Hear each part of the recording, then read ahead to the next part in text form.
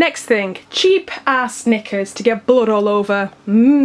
Delicious. So I decided to go for 2 packets of full briefs and 1 packet of bikini briefs because I hate full briefs with a passion. So for comfort purposes, you know, I may end up going crazy if I only have full briefs to choose from. So bikini briefs are in there just in case. Some people have told me that if they have a C-section, bikini briefs are pretty much impossible. So full briefs. 2 packets of full briefs because that's what I've been told is the best thing to get. And 1 pair of bikini briefs for my own sanity. I should have got them all in black really. I don't know what possessed me to get a packet of white ones. Next we've got nappies because, you know, you need nappies. And they told us to bring around 20 nappies, so I've brought 23. Slippers to walk around the hospital in. I've had this pair for ages, so if I lose them or they get dirty, I'm not too bothered. Yay for comfy slippers, woohoo! 2 packets of gigantic sanitary towels.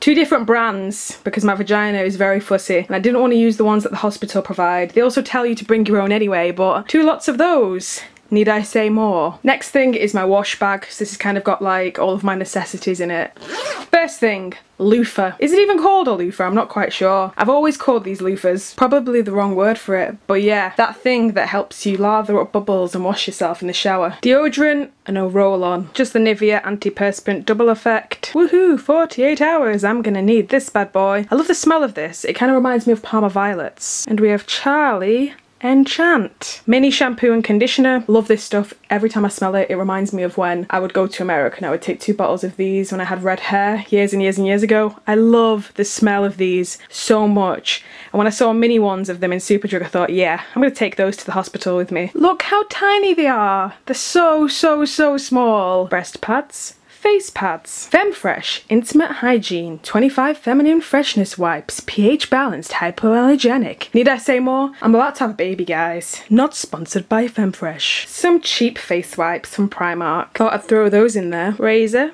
You know, fresh new razor. I'll need a razor because I'm Greek and Greeks need razors every day. So these are things that I've depotted technically into, like, you know, travel jars because I didn't want to take the full thing with me. As you can see, I don't really care about my handwriting on these. They're just really roughly done. This is my Soap and Glory face wash. Clean and Clear cleansing lotion. This is my Garnier Day Care Moisturiser or something like that. Mouthwash. Shaving gel. Toothbrush I don't really care about. This is just something that I can throw away after I've been to the hospital. Don't necessarily care too much about it. Didn't want to take my expensive toothbrush with me. Bobby pins. 2 hair ties. A mini shower gel. Better than taking a huge one. Nipple cream.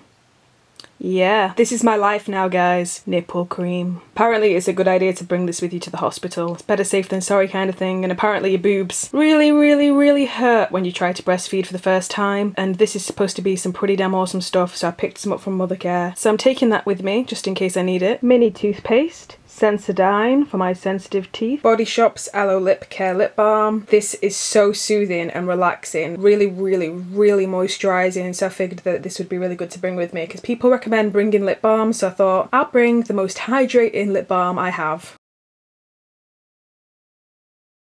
Camcorder charger. Have no idea where the hell I'm going to plug this in, so hopefully my camcorder will just last. What's inside this bag? Ta-da!